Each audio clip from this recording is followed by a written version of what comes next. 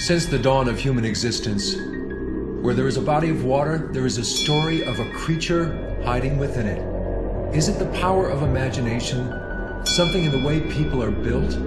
Or is it that water is the great darkness concealing animal life we have yet to witness or understand?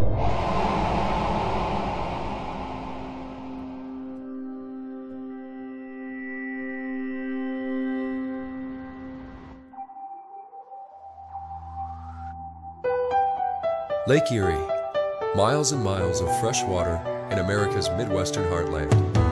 For more than 200 years, there have been eyewitness accounts of a 30 to 50 foot creature, a serpent, a monster lurking in these waters. Could it be possible? Is it true? We are here to find out. This is The Quest for Bessie.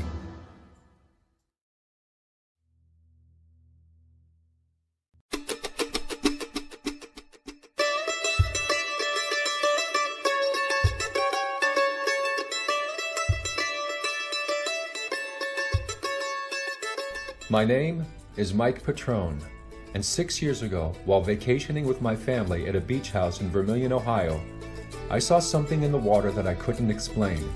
Something that looked massive and alive and had no business being in a freshwater lake. Since then, I've been studying Bessie, the Lake Erie Monster, and now I'm ready to begin my own quest to find her.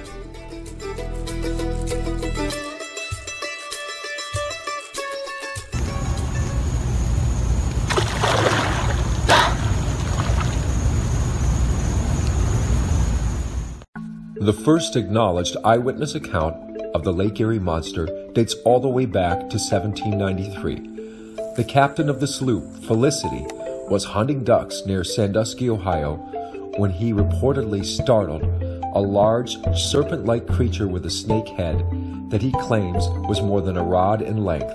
That's 16.5 feet. 24 years later, in 1817, there were a flurry of Lake Erie Monster sightings, in some cases reported by an entire ship's crew and claiming it to be an incredible 60 feet in length.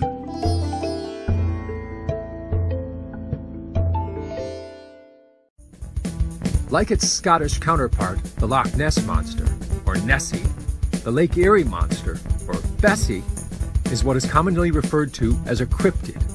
What is a cryptid, you may ask? Consult a young person. So a cryptid is a cryptozoological creature whose existence is like disputed or unbelieved in popular culture, so like Mothman or Bigfoot. Since its first sighting, there have been countless theories about the Lake Erie Monster and what it might actually be. Probably the most popular theory being that it is a large sturgeon. Going back to the turn of the last century, there was a tremendous population of sturgeon in Lake Erie, but the fishing industry pretty much wiped them out by about 75 years ago. So while a 20-foot one of these in the water might look like a monster, it wouldn't really explain the rash of sightings in more recent years where sturgeon have become extremely rare.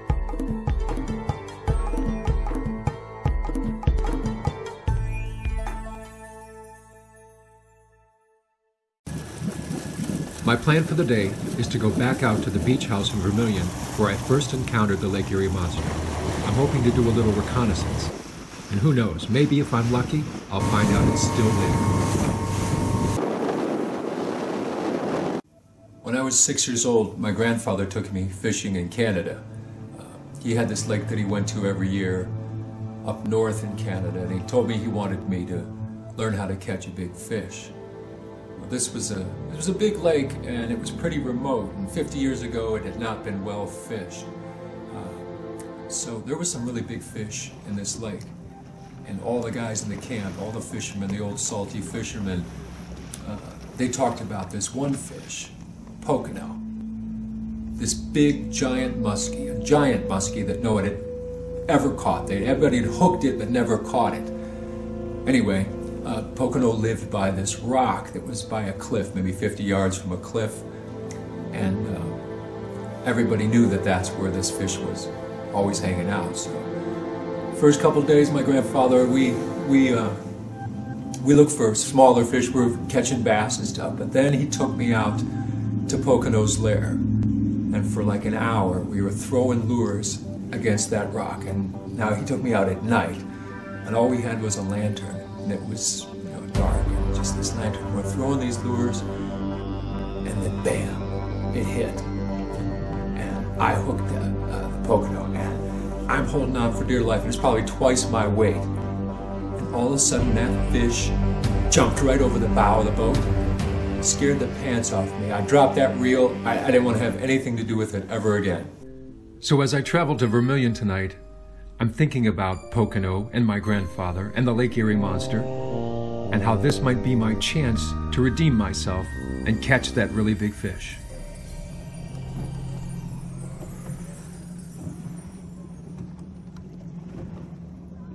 It's a perfect night on the lake.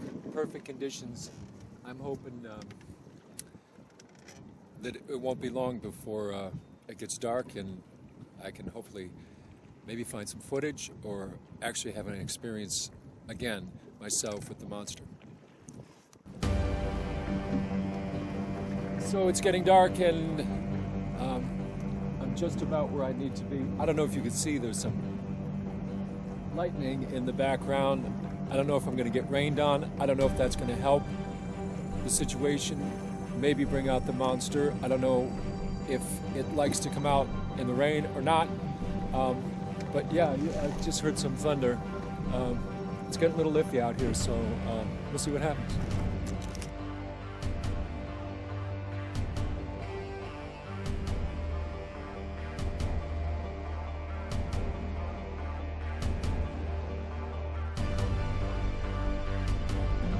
You realize when you're out here alone that there's things you need to remember and find.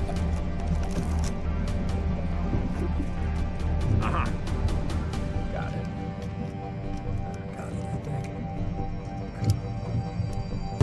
Holy crap!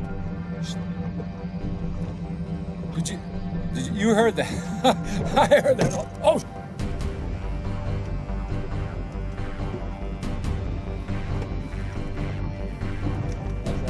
So, not only is there a storm coming, as you'll probably see the lightning in a second, but something just hit the boat, and I'm trying to get a better look at what the heck it was. But I don't know if you can see those clouds, there's definitely lightning in the distance, so I know I don't have a lot of time, I've got to get in. But I know that something pretty recently just hit something hit my boat, there's no question about it. I saw something in the water. Fortunately, as you might be able to see, again, there was lightning in the distance. I don't know what the heck was going on. And I'm going to try moving in because clearly there's a storm coming, and I wish I could get back there and see it again, but I guess I'm going to have to wait for another day. Because it doesn't look like, looks like I'm going to have to really get out of here.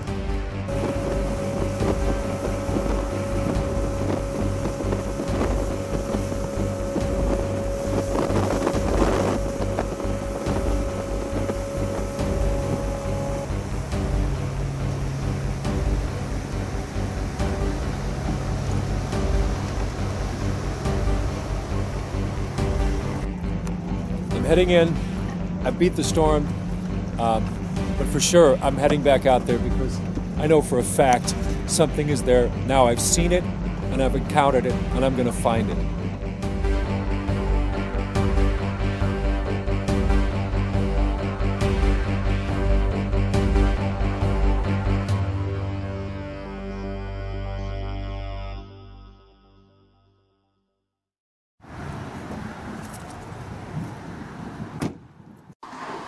Hey, Mike. Good to see you. Good to see you. Welcome to my dive bar. Come on in. Today, I'm visiting the home of expert diver and Lake Erie historian Mike Gowan. If I'm going to track down and catch the Lake Erie Monster, I will need eyes not only above the water, but below it as well, and Mike Gowan literally spends his summers submersed in the deep.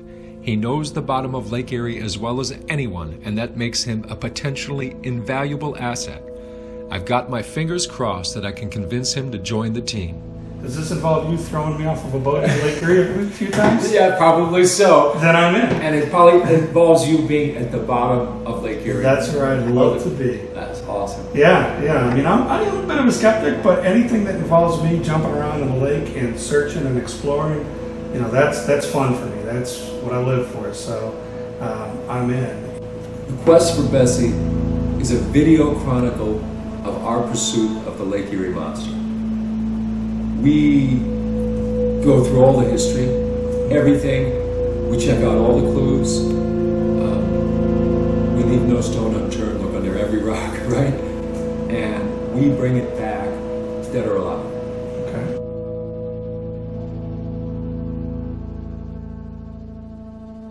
That's a tank banger. What does that mean? So there's a tank right behind you. Bang that thing on the tank. So underwater, that sound really carries. If you're trying to get your dive buddy's attention, you reach behind you with the butt of the knife and bang the tank, and then they'll kind of know that something's going on. Mike is the real deal. He's made hundreds of dives to the bottom of Lake Erie, and there are probably very few people that know more about what lies at the bottom of it than he does. If you're an amateur like me, plunging into the depths of a lake searching for a 30-foot sea creature, you definitely want an experienced veteran like this on your side. There's a lot of interesting stories about things down on the bottom. So you have friends that we can talk to, other divers. Yeah. Tell us, is there a diving club that you go to? Yeah, there's. I haven't been in a while, but the Lake Erie Wreck Divers, also known as LUDE, as a group of people that dive, Lake Erie, mostly boat owners, and they go looking for wrecks. They dive known wrecks. They'd be some real good resources to talk to because they're always in there, and they just, that's what they do with their time in the summers. They look for wrecks, dive the ones they know. So these are places that These are known wrecks. Totally the Lake Erie Monster. Oh, yeah. I mean, oh yeah. I mean, it's plenty big enough that it's hiding in there, and no one would know really. I mean, it's how big is this wreck? So this wreck is over 100 feet long, and I think it went down close to 100 years ago. It could be a habitat. Could be. Well, could be. Sure. Why not? I actually have seen in some of these wrecks a thing called a burbot. Most people aren't aware of a burbot. What is a burbot? I have no idea. It looks like a cross between a fish and an eel. They can get 4 feet or more. They're really thick around, and they're in this cold water. 39. How do you spell burbot? Carefully. I think it's B-U-R-B-O-T. Okay. But they're just a large fish that really doesn't move. You'll swim up, and if you touch it, it'll take off. But for the most part, they just sit there and ignore you. But sometimes when they're inside a shipwreck, if they start moving around, they kick everything up, and it can get a little bit hairy in there because you're not able to see anymore because of all the silt stirred up. A burbot? I thought I knew the fish in Lake Erie. The yellow perch, the catfish, the bass. But Mike Gowan and the burbot have got my mind racing. What other species, ancient or mutated, are down there that we don't know anything about? Going forward, there's no doubt I'll be very grateful for Mike's knowledge and expertise. I don't do boats and I don't do water. Meet Jessica Keenan, sociologist, social worker, expert on cryptids, and cosplayer. I'm a cosplayer. What cosplay means is a play on the words costume and play. It started in Japan. It's basically people dressing up as fictional characters from comic books, movies, commercials, anything that's pretty much pop culture. It doesn't seem logical to me that all of the people over the past 200 years who have saw the Lake Erie Monster are lying. If you're lying to me, I'm gonna know.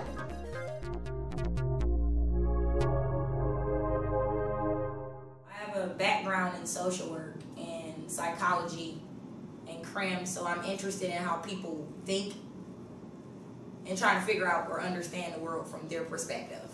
Do people's eyes play tricks on them? Absolutely. Do people make up stories just to get attention? Definitely. And I could imagine maybe being out there on my boat in Lake Erie just fishing or doing whatever, and then it's dark and I see some lone creature out there, it would creep me out because you don't know what it is. It's not a fish, it's not a person, it's not another boat, it's not a submarine. Because that's the strange thing about the human mind.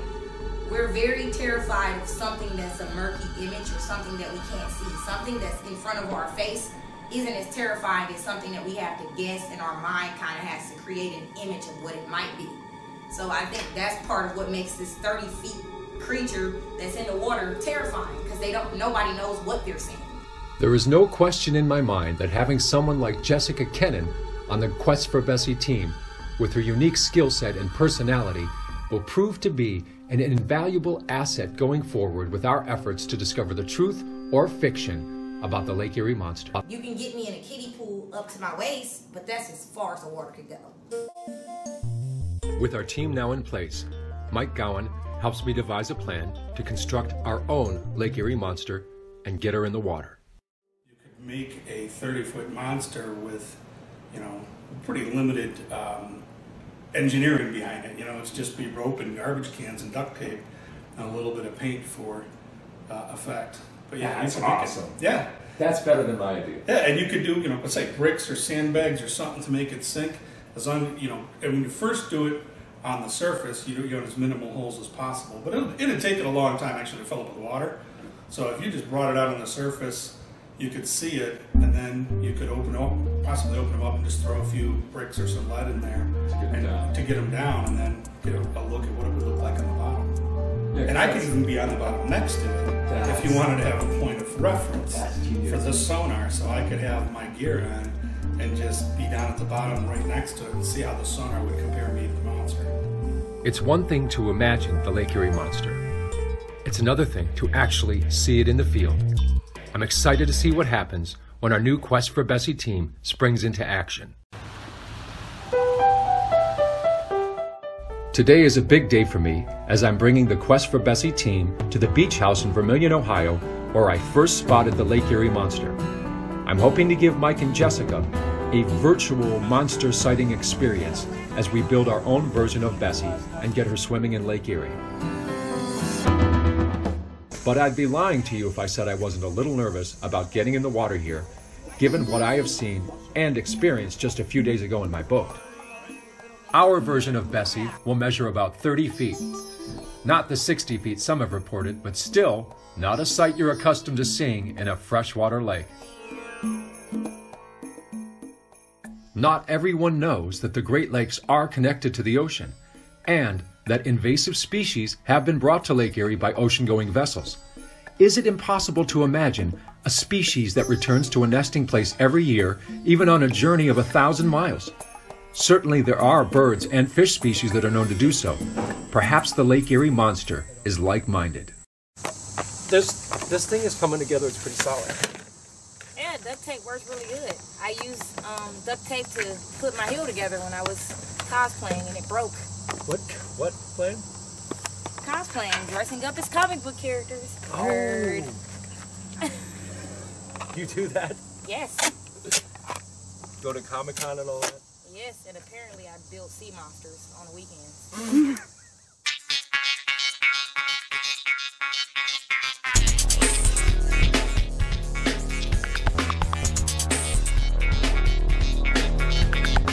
Holy cow, I think we're gonna need a bigger boat.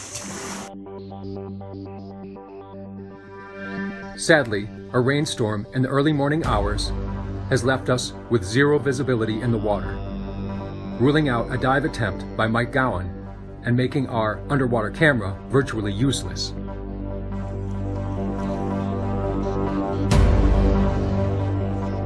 Even though I know our monster is only plastic and duct tape, seeing it moving in the water definitely gives you a chill. It's unsettling. Now I'm out here on a boat, and remember I said I almost drowned at a pool party.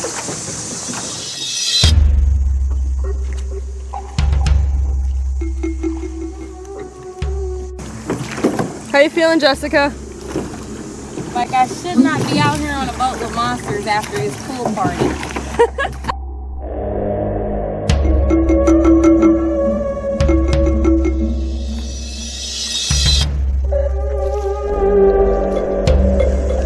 Guys, what was that?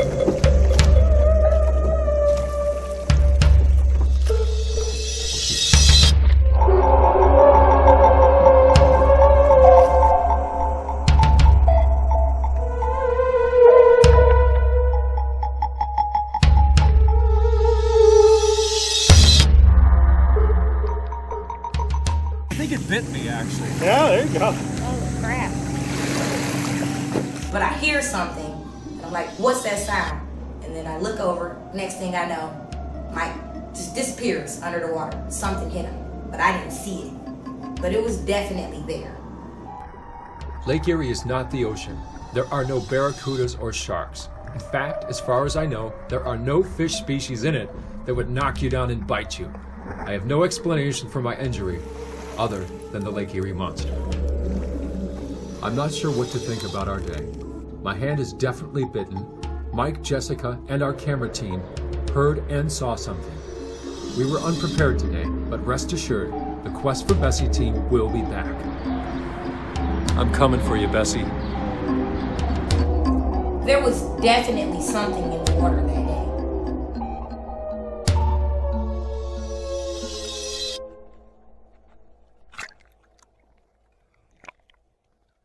There is a monster living in Lake Erie.